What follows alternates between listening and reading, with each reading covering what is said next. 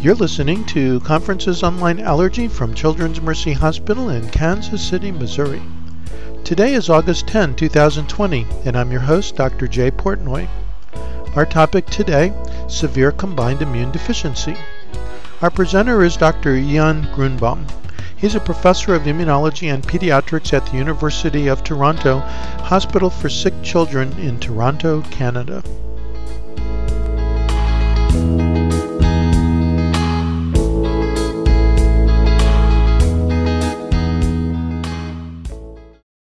So again, thank you for the kind invitation to talk to you today about severe combined immune deficiency, or SCID for short. My objectives are to describe some of the classical clinical and laboratory features of severe combined immune deficiency, help you then recognize the changes that newborn screening for SCID has had on our practice, and discuss some of the advances and future directions in the management of SCID. I will emphasize that I have no conflict of interest to declare, and with this I'll actually move to the first patient. This patient was referred to us in 2007 when he was 4 months old, and he was sent to us because of recurrent ear infections, and he had one evident pneumonia. He also was failing to thrive. The family history was important because he had a maternal uncle who died in infancy. On physical exam, he was cachectic and dyspneic. He did have some oral thrush, and importantly, we could not palpate any lymph nodes. Other examination was the rest of the examination was normal. They did show bilateral B basilar infiltrates, and there was, in contrast to a thymus that you can see here, our patient actually did not have a thymus. This was further confirmed by ultrasound of the chest, which is really the best and most sensitive imaging modality to look for a thymus. In addition, X-ray did not, chest X-ray showed ground glass opacities and septal thickening. Laboratory evaluation, including neutrophil numbers and platelets, were normal, excluding the possibility of Wiskott-Aldrich syndrome. He did have marked lymphopenia. His IgG was low but present, although I must say that at this age it might still have reflected maternal IgG that passed the placenta. Another important clue, however, was the IgA and IgM, which I would have expected to be increased given the history of the ear and lung infections. Importantly for the diagnosis and management were the identification of CMV, cytomegalovirus, in his blood, and PJP, pneumocystis jirovecii pneumonia, found in a bronchoalveolar lavage done because of his respiratory status. And for me, a combination of CMV and PJP are practically pathognomonic for severe T-cell dysfunction, although at this point we would still need to determine whether this was a primary or secondary phenomena. And so really, before proceeding to the diagnosis of severe combined immune deficiency, it's really important to exclude secondary immune deficiencies, including infections, medications, and even severe sepsis or malignancy that can cause a secondary abnormality. But in our patient, we excluded this and moved on to analyze his lymphocyte subsets by using flow cytometry.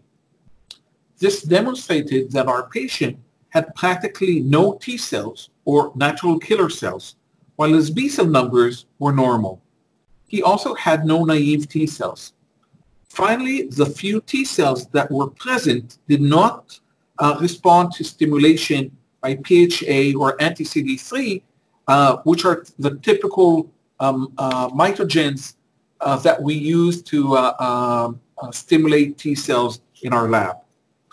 All of this led to the diagnosis that he had a T minus, absent T cells, B plus, that means present B cells, NK minus, severe combined immune deficiency. And the plus and minus that I just mentioned is an important nomenclature because it provides us usually with at least a preliminary clue to the actual diagnosis. For example, absence of T cells with normal B cells and natural killer cells, which we would designate as T minus, B plus, NK plus, is common among patients with defects in the CD3 chain, in the IL-7 receptor alpha deficiency, and a few more other conditions.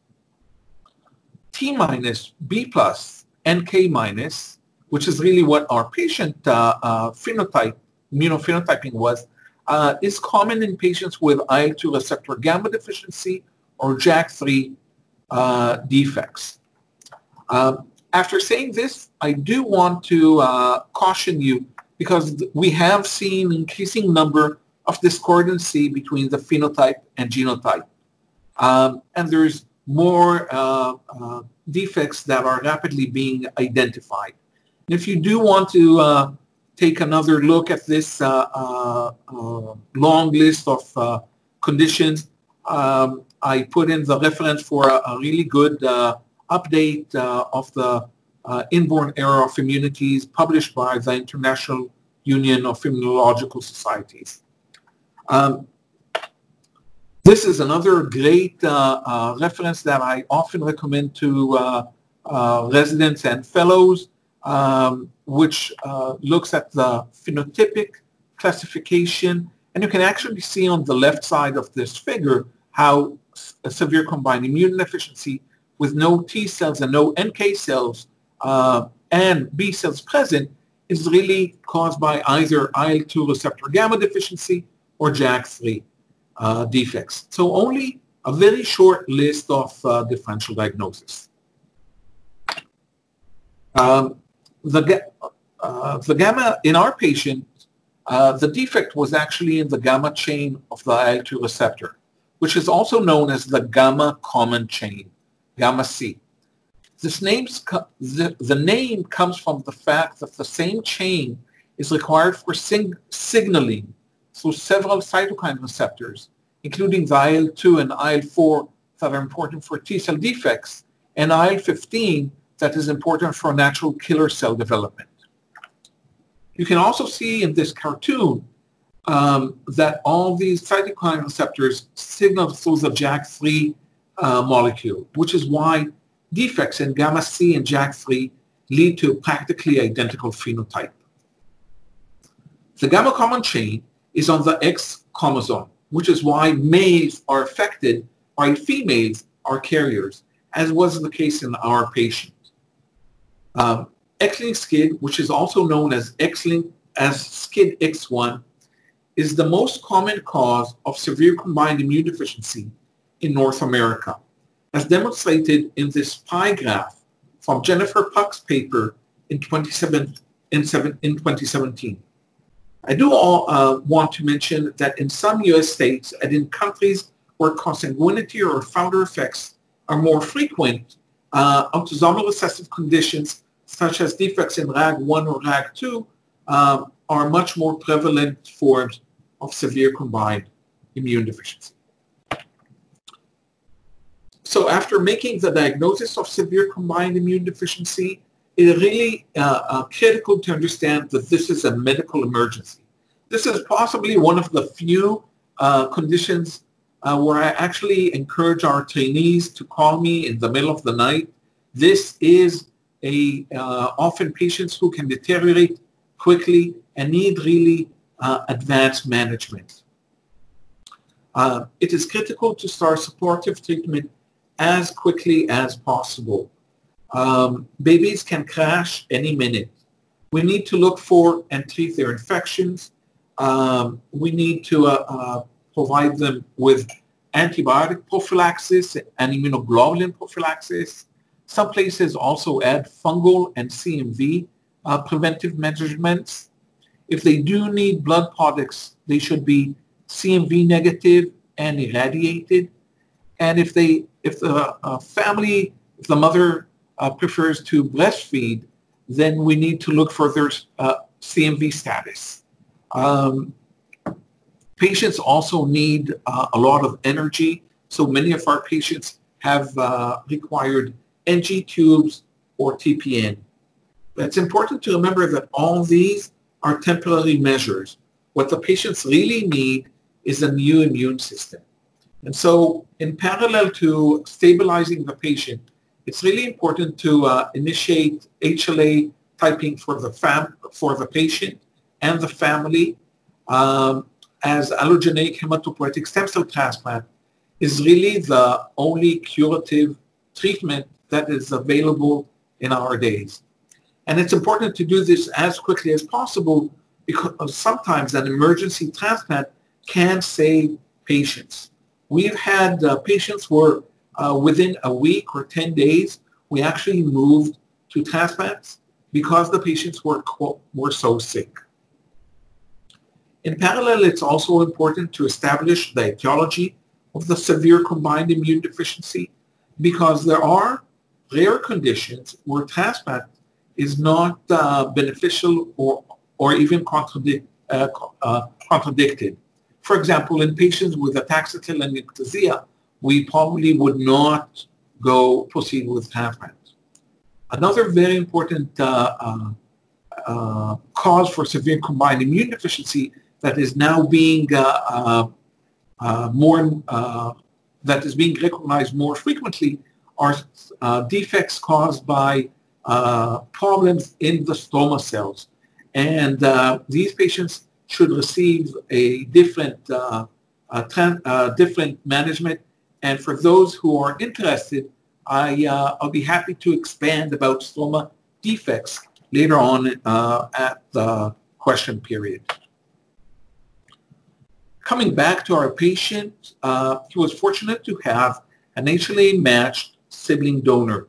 So after controlling his infections, we proceeded to transplant using some chemotherapy conditioning.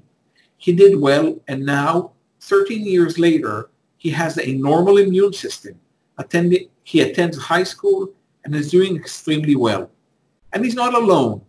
In North America today, such outcomes are actually expected. And in the next few slides, I want to describe the North American situation. In a landmark paper, the North American Primary Immune Deficiency Treatment Consortium, or PIDTC for short, described the outcome of patients with severe combined immune deficiency who were transplanted between 2000 and 2009. The study included 240 patients from 25 centers across Canada and the US who were transplanted over this period. The reason to focus on this period was because at this time, transplant procedures have become relatively standard, including HLA typing and availability of antimicrobial agents. Importantly, 3/4 of the patients had some infections before transplant, and in 60% of the patients, these infections were still active at the time of transplant. The majority of patients had received mismatch-related donors, primarily from parents that were haploidentical. Overall, the survival was really good, with close to 75% survival, where the best outcome was obviously with those who received HLA-matched sibling donors, but also patients who received mismatch-related donors from their haploidentical parents did quite well.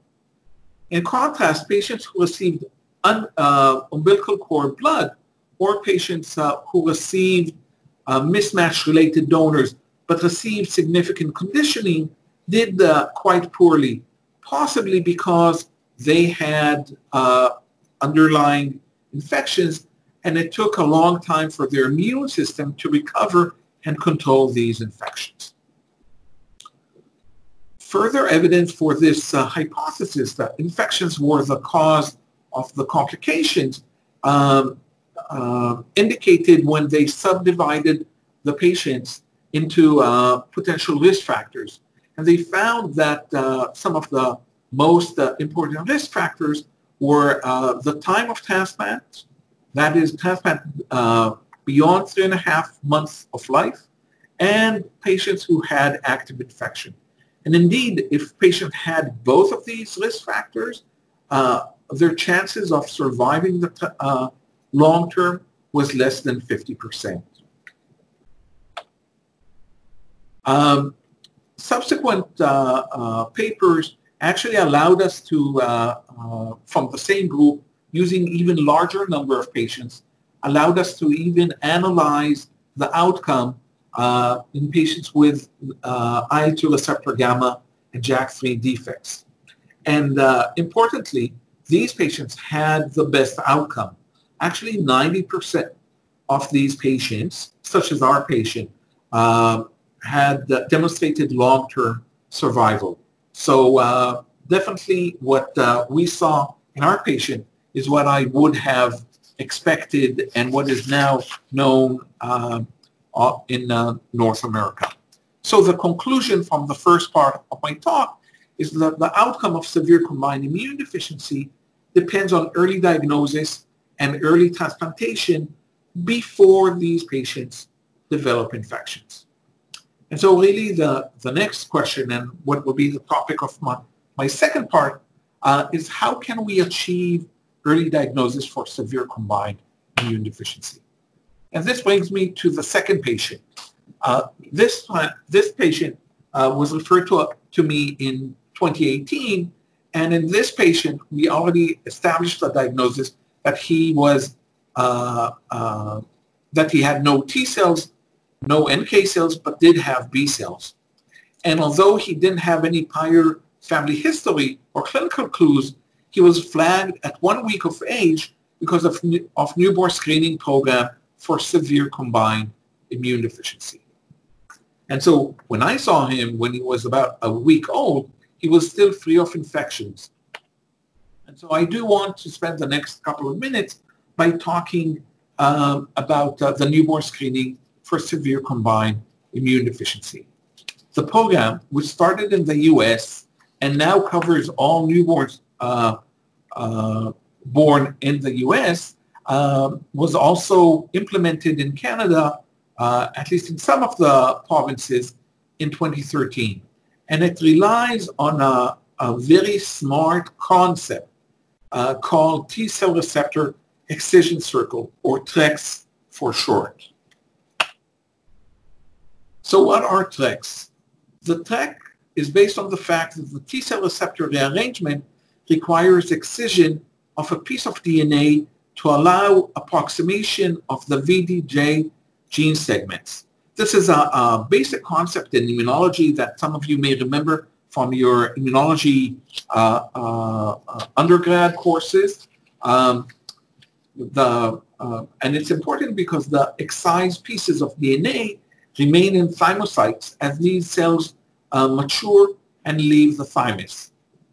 So Daniel Duick, while studying patients with HIV and studying their immune reconstitution after treatment, developed a TREC assay that allows measurement of these TRECs in the peripheral blood. Jennifer Puck, who was at the NIH also at the same time, thought that maybe it could be used also to identify patients with severe combined immune deficiency, because if this is in their blood, and she could actually extract DNA from dry blood spots from Guthrie cards, from these cardboard papers that are taken from every newborn, maybe she could use this as a surrogate marker for the number of patients, for the number of T cells produced by the thymus. And so, indeed, further work showed that the absence of TREC is practically pathognomonic for severe combined immune deficiency. I do want to caution you that while absent TREC is almost the equivalent of severe combined immune deficiency, When we look at low TREC numbers, it's a little bit more complicated because the cutoff values differ from one place to another, which affects the assay's sensitivity and specificity. And so most places do have some false positive, that is patients who are called back because of a normal T-cell receptor excision circle assay, but actually will not eventually have severe combined immune deficiency. And so what we now do is patients who do come up with abnormal TREC levels, we bring them back and we analyze their T-cell subsets, including naive T-cells. And we've learned to recognize that there are patients with what I would call, and you can't see it, but what I would call a false positive result. That is patients who we bring in and have low TRECs, but eventually the TRECs will recover. And this is often caused by prematurity or low birth weight, sepsis, etc. There are also some maternal conditions that can cause this false positive results, and it's important to appreciate them. There are also some causes for what I would call true false positive, that is persistent low T-cell receptor excision circles and T-cells, but these are not severe combined immune deficiency. And some of the examples are 22q11 or DiGeorge syndrome, Charles association, ataxia-telangiectasia, and trisomy 21. You should also remember that there might be some false negative, that is patients with true severe combined immune deficiency or other profound T-cell deficiencies that may be missed. It's rare, but they do happen, and so it's important to remember them. And so as pediatricians, as immunologists, it's always important to be vigilant and never rely completely on the fact that the patient was not flagged by abnormal TREC assay to consider him as suffering from a severe combined immune deficiency that needs transplant. But it is important to appreciate that newborn screening significantly changed how we manage our patients. As I mentioned, now almost 50% of the patients that do present, that are identified with severe combined immune deficiency, are identified by newborn screening. And in this really good paper from Dr. Heimel and the PADTC, you can see that how from 2010 to 2014, there was a significant increase in the number of patients identified by newborn screening. And this has led to a significant change in the way that we manage these patients. While in the past, many of them came in sick and had to stay in the hospital, in our days, most patients are actually clinically well, and so we don't admit them.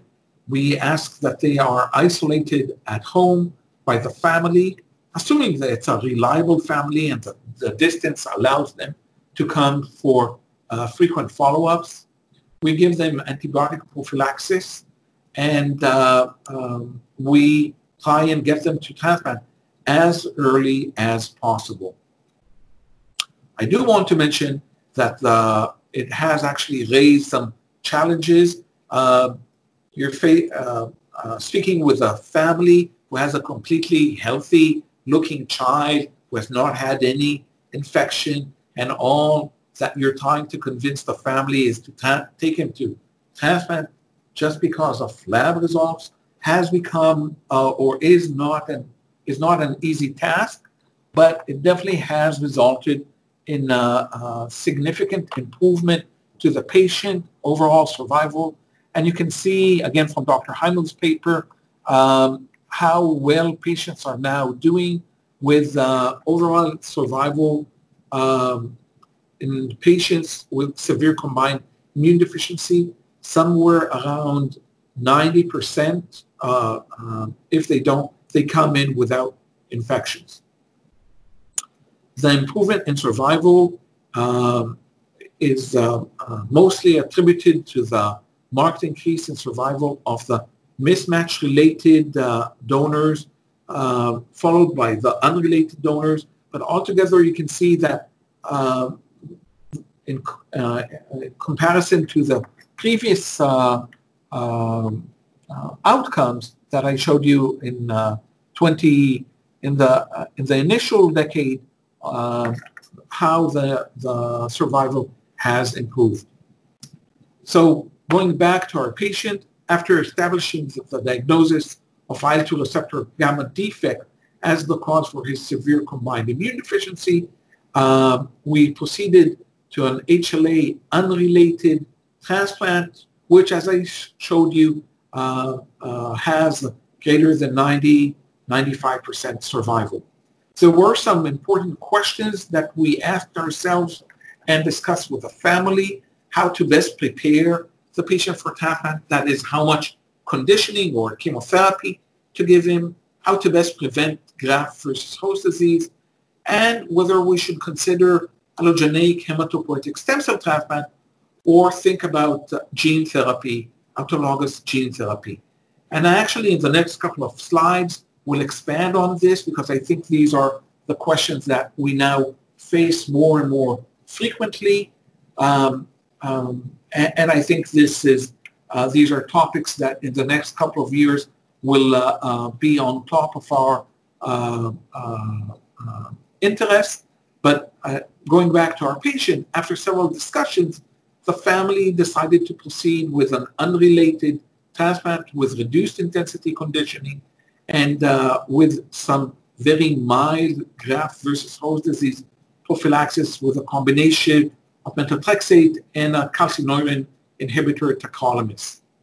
And I can update you that 2 years later, as I still follow him, he's doing extremely well. He has no infections. He has fully engrafted the donor, and he has a normal immune system. Nevertheless, as I mentioned, because these questions will continue to follow us, I do want to use the next couple of slides to try and address these issues. So the amount of conditioning has been a contentious issue for many, many years. Clearly, we now know that the amount of conditioning should vary in accordance to the specific genetic defect. And for example, in patients with IL-2 receptor gamma defects, we know that if we do not use any conditioning, about 50% of the patients will require an immunoglobulin replacement for life. In contrast, if we give them full myeloablative conditioning, then they will not need immunoglobulins, but they may face more early and late complications. So trying to find the sweet spot between these two opposing approaches has become an important topic for our patients and among an important topic for the transplanters. And so the PIDTC, the Primary Immunodeficiency Treatment Consortium, just recently initiated a prospective study where patients are being randomized to very low versus low dose conditioning in transplant for IL-2 receptor gamma and versus patients who suffer from RAG1 and RAG2 deficiencies. And so I do think that in the next couple of years, we will have an answer for this. Another important question that we're facing is how to best prevent and treat graft versus host disease. And the emphasis in recent years have been on the prevention of graft of this condition, mostly because after treating infections, this is really the most common cause of morbidity and mortality in patients with benign, who receive transplants for benign conditions. And so two strategies that are becoming quite popular. The first is the depletion of T cells that the alpha beta T cells and B cells, while keeping the gamma delta T cells. And this approach, which has been quite popular in Europe, there are already some preliminary papers showing that indeed there's a significant reduction in graft versus host disease in these patients with very low graft failure, although patients still have quite a lot of infections after transplant. So I think there's still some more room for improvement in these for these patients. Another very exciting strategy is low-dose cyclophosphamide, which has been used in rheumatological conditions and has been used in much higher conditions in patients with malignancy, targets cycling T cells. And if it's given 3 to 4 days after transplantation, it can eliminate the donor T cells that are now proliferating after they were stimulated by the recipient's tissues. And so this targets specifically the donor T cells and the proliferating T cells. And it actually spares all the remaining non-proliferating T cells and the bone marrow cells. It's also a very relatively easy compound. Many places have a lot of experience with cyclophosphamide. So this has, I think, has become one of the go-to treatments for prevention of graft versus host disease in many centers, both in North America and in places where T-cell depletion is not as readily available. The third option that we're now debating for patients with X-linked SCID is gene therapy. Obviously, since the identification of the gamma-C chain as the cause for X-linked SCID in the 1990s, people have been interested in developing gene therapy for this condition. There are many advantages for gene therapy, including the avoidance of graft versus host disease and graft rejection, and this allows the use of less or actually no conditioning. Since the early 2000s, several groups have tried to use the gamma retroviruses to deliver a normal copy of the gamma-C chain into the patient's bone marrow cells. And there was a landmark study in France and England where they treated 20 patients with such gene therapy for SCID-X1. Unfortunately, 25% of the patients developed some hematological malignancies, which was due to the disruption of oncogene regulation. And this was caused because insertional mutagenesis of the virus that they used. This caused a moratorium on gene therapy for SCID-X1 for almost a decade, but then in 2010, a safer gamma retrovirus was developed, which indeed avoided the leukemic complications, yet it did not result in complete immune reconstitution. And so this one was all eventually replaced, but what I would consider the third generation of gene therapy for SCID-X1, where actually in 2015, they began using a safer and more effective lentivirus to deliver the gamma-C gene into the patient's CD34 positive cells. In this case, they actually used low-dose busulfan and successfully collected all lineages in 8 patients. And this is this slide from a recent great review in the JACI, which describes actually the paper that was published in last year in the New England Journal of Medicine. Importantly, there was in these patients, there was no evidence of abnormal gene integration, and there was no pre-leukemic transformation. Patients were able to clear the infections, and half of them have already stopped immunoglobulin replacement. So this is, I think, a very exciting and promising development that will be attractive probably as this becomes more and more, as more and more experience is gained with these patients. Sorry. So what is the future? Clearly, I think that gene therapy is becoming a very attractive option for patients with primary immune deficiency, and there's increasing conditions that we're looking for gene therapy to provide cure. We need to make these gene therapy safer and more efficient. This can be done by adding and tweaking the delivery system, adding insulators and suicide elements. So if there is some leukemic transformation, then we can activate this and eliminate the potentially leukemic cells.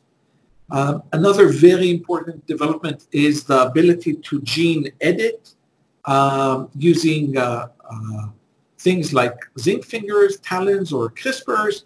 And the biggest advantage of these is that we can actually target the genes rather than the random gene addition that is currently being done. We can actually target the genes to specific sites, and we can do this without disrupting other genes. We can deliver just one specific allele, and so there's a lot of advantages to these gene therapy options. So in conclusion, I hope I convinced you that newborn screening has changed the presentation and management of severe combined immune deficiencies. There are some conditions that might be missed by newborn screening. Hence, I urge you to continue to be vigilant for this possibility. It's important to identify a patient with severe combined immune deficiency, and with this early identification and better transplant techniques, the outcome of these patients have improved significantly in the last couple of years. We do have a few SCID conditions and other primary immune deficiency where gene therapy is becoming the preferable treatment option, and that gene editing holds great promise for primary immune deficiency and others. I do want to finish by acknowledging the many members of my division, the many national and international collaborators, and obviously patients and families, because we're really here to try and provide them with the best care. Now, in the last couple of minutes that I have before taking your questions, I do want to talk about an interesting development that was just recently published, and that is something that will help us try and better decide whether or not patients with absent T cells should receive allogeneic hematopoietic stem cell transplant, as we have been doing for the last 30 or 40 years, or should we try and proceed with thymic transplants? The issue is that there are patients where the absence of T cells reflects not a problem in their hematopoietic stem cell.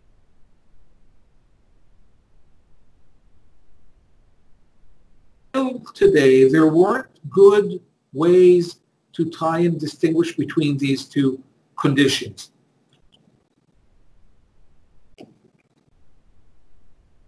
I'm getting a note that bad network quality. Are you also, are you hearing me well? We're hearing you fine. Continue, please. Okay. So trying to distinguish between these two conditions has been quite challenging, and often we proceeded to hematopoietic stem cell transplants without knowing what was the cause.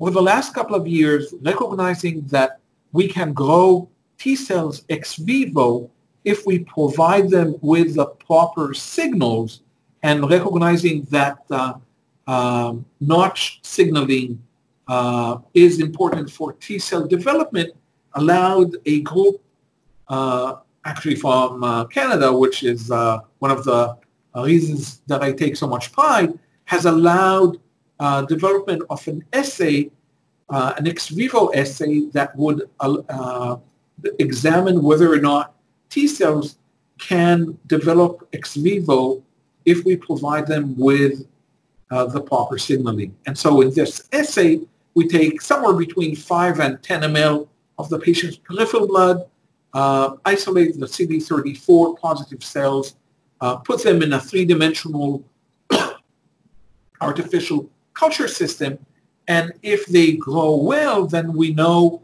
that the problem is likely in the thymic stroma and not in the hematopoietic stem cell themselves. And so if they grow well, then these patients will likely require a thymic transplant.